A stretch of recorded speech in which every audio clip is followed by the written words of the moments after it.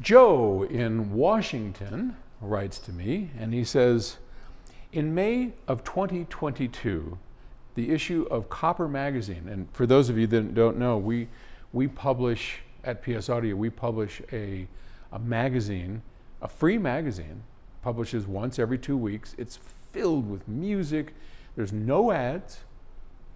It's just great articles freely given out to our community by great writers about music, about mostly about bands and things, but it's a great magazine. It's called Copper Magazine. It's online and it's free and there's no ads and there's no shameless plugs like I do for my books and things. So if you haven't seen Copper Magazine, you should. It's a great magazine. Anyway, in that magazine, there are descriptions of equipment at Expona that are orders of magnitudes more expensive than anything I'm familiar with. I'm certain you must have seen and heard this kind of stuff at shows. What gives? Is it just jewelry, or is there really some aspect of musicality that these super expensive rigs achieve that PS Audio gear does not? Lambos and Maseratis and even pedestrian Porsches all can achieve speeds that are unusable except under the most controlled conditions. So despite, or perhaps because of their expense, I'd call them jewelry. Is that what's going on?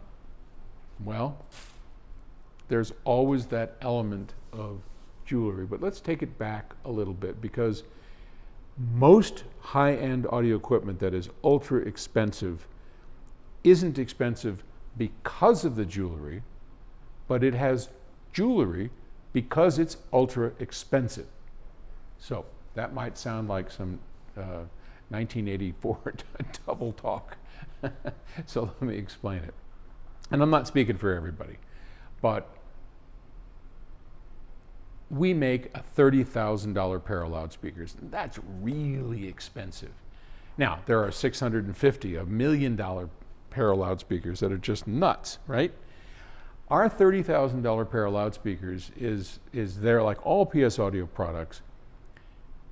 It is completely representative of what's inside of it. Not what it costs us to build it, not anything else, but we take the bill of materials, here's what it cost us to make this thing, and we multiply it by a multiplier that helps keep us in business, and that's the price.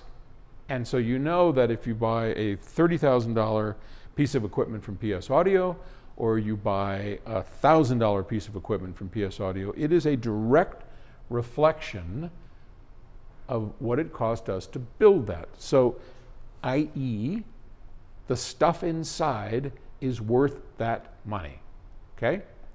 Now, the jewelry part, the finish and the execution, form factor and all of that of a $30,000 loudspeaker or a $30,000 product is expected to be of higher quality than one of 1,000, because yeah, you could take a 450 Hemi whatever motor and put it into a junk car and beat almost anybody on the road, but it would look like crap and nobody would be interested, right? So form follows function and quality. So that's kind of where the jewelry goes into. But for the most part, I would say for my fellow manufacturers that they follow the same sort of routine that we do. I mean, I look at my buddy Dan D'Agostino. He makes gorgeous looking, it looks like a Swiss watch.